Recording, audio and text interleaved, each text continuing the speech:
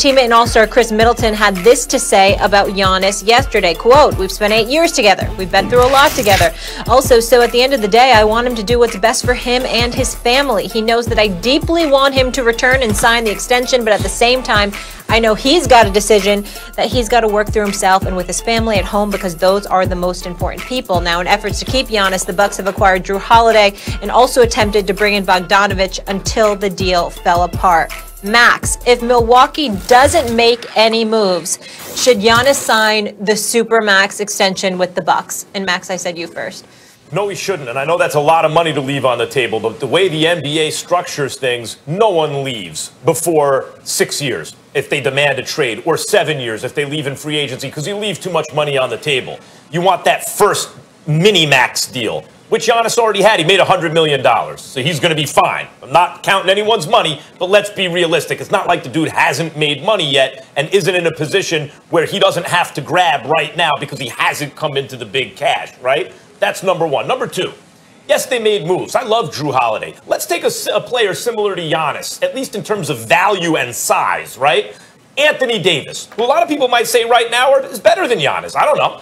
Anthony Davis, right in his prime, had Drew Holiday, had Mirotic, who was hurt but was healthy for the playoffs, had Rondo, had a nice little team around him, did nothing in the playoffs. They didn't do anything. And do you know why they didn't do anything? Because if you're a great big, and Giannis can handle the ball, but in the playoffs he plays like a big, right?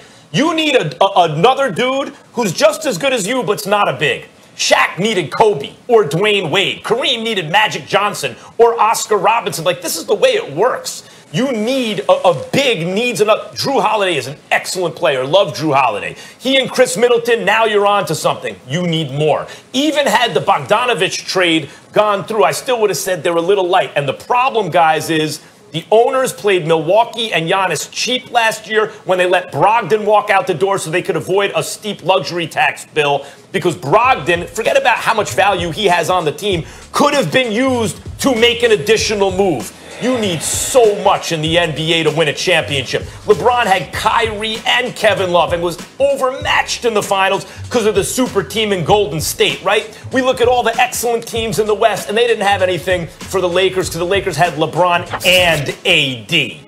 Where is the other superstar on the Bucks? Let me tell you where he is. He ain't coming.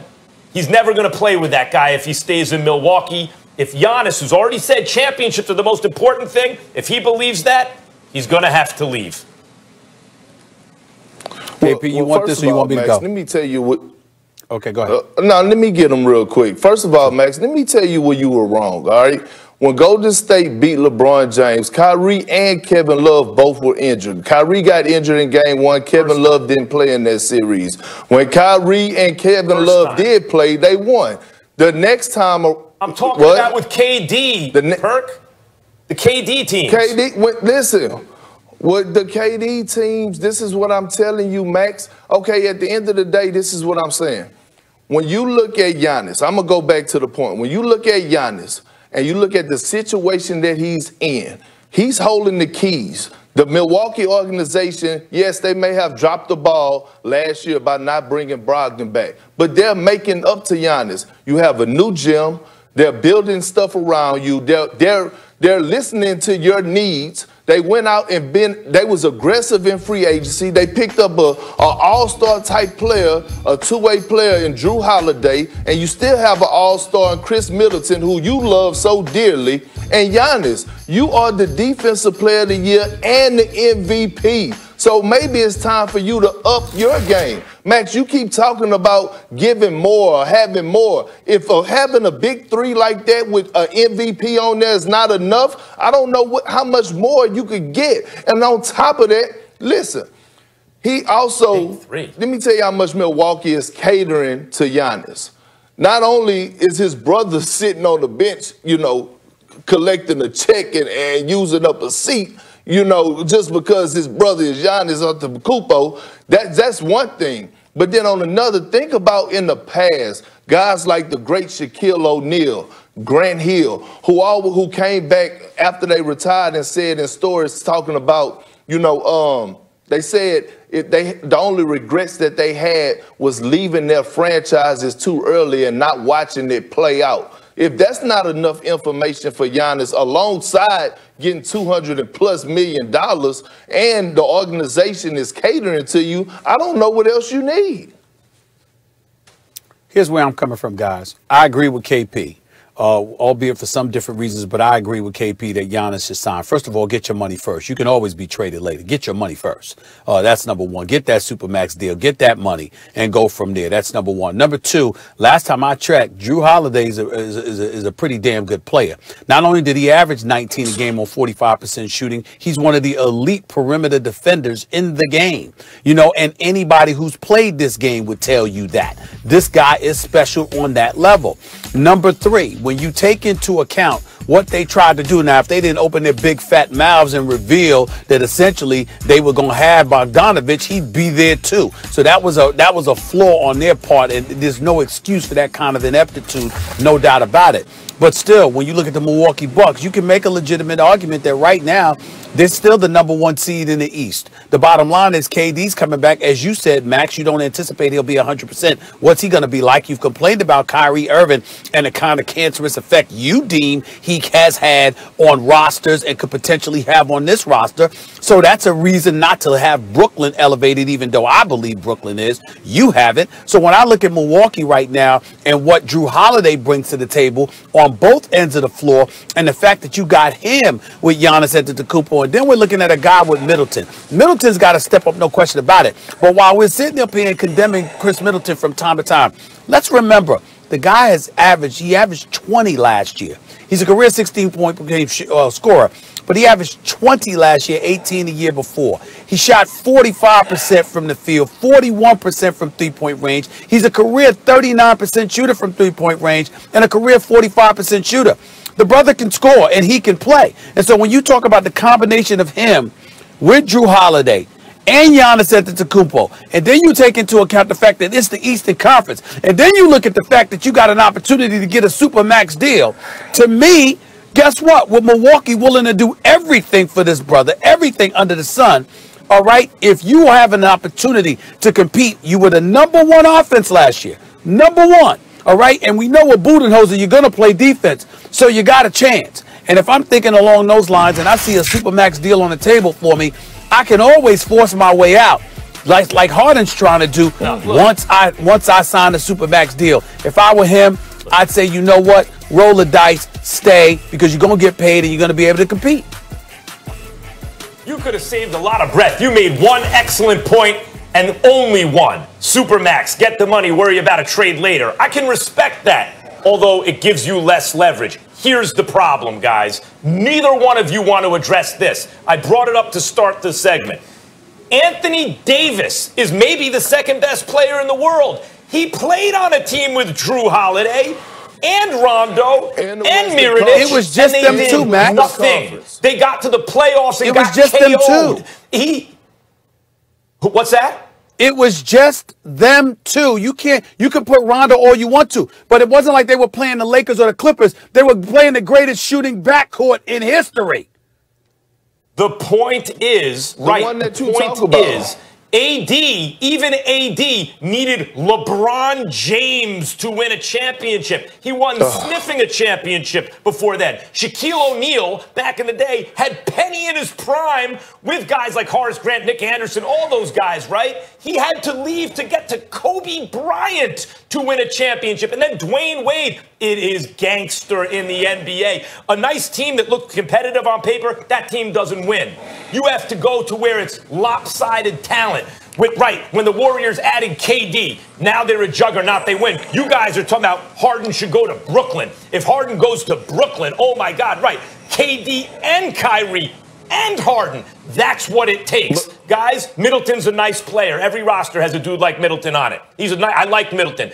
In a good season, he's an all-star, though he goes away in the playoffs. Jrue Holiday's excellent. Love him. Jrue Holiday and Middleton with Giannis is not going to be enough. And we all know it.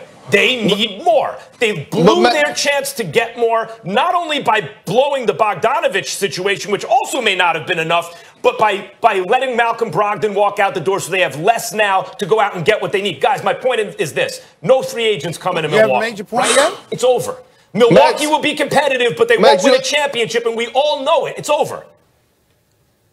Max, first of all, look, listen. What Stephen A. Smith was trying to tell you is that right now you're talking like a typical fan, okay? See, this is what people fail to realize. The NBA is a job, and you work to get paid. And I used to tell all the rookies that was coming up under me, all the younger guys, hey, look, first thing first is get your money. Worry about everything else second. Right? And so, Giannis, right now you have a chance to get $200+ million. Secure the bag. Word, like Stephen A. Smith said, get your lettuce, and then if you're not happy, force your way out. But Max, I'm going to give you, I'm going to give you an example, okay? I'm going to give you an example. LeBron James left Cleveland, went to Miami, won 2 championships. But we all know how that ended with him and Pat Riley, right? It ended on bad blood. Right now, Giannis holds the keys to this franchise. The owners is giving him all the power. We don't know if he goes somewhere else that he's going to have this type of power or leverage. So right now, with the owners doing everything that you're asking them to do, take your bread and give it a shot. They blew it. They blew it. Owners blew it in Milwaukee. We all know it. No, we don't know that. Houston blew. Okay. Houston blew their chance. Their window has closed. You can't say you wouldn't. To use your words, Max, you wouldn't sit here and say Milwaukee's not live. You wouldn't sit up there and say they're not live. They don't have a shot. We'd say Houston doesn't have a shot. You wouldn't say that about Milwaukee right now. And if they're live, what I'm saying why is not? this, guys. I'll tell you why, Stephen A. Because had they done the right thing, I would say stay. They played him cheap at the wrong time. If he was in L.A., if he was in some market, Miami, if he was in a market that was attractive to free agents, I would say, okay, there'll be more chances. There won't be in Milwaukee. They've got to work with what they have now, and it's not enough. It's not quite enough. Max, real quick, can you just tell Stephen A., myself, and Molly, what is your point? Who do you think Giannis need to go pair up with to win a championship? Can you just tell us that then?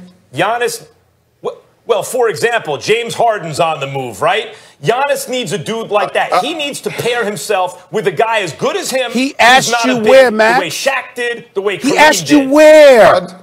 We didn't ask you for a soliloquy or a dissertation on the circumstances. He asked you where should the Greek Freak go? It could be... where do you think he should go? It could be a place like Golden State. Where do you think he should go? That's all. All right, the best place for him, That's with all a guy we're he could match up and trade with is probably Dallas.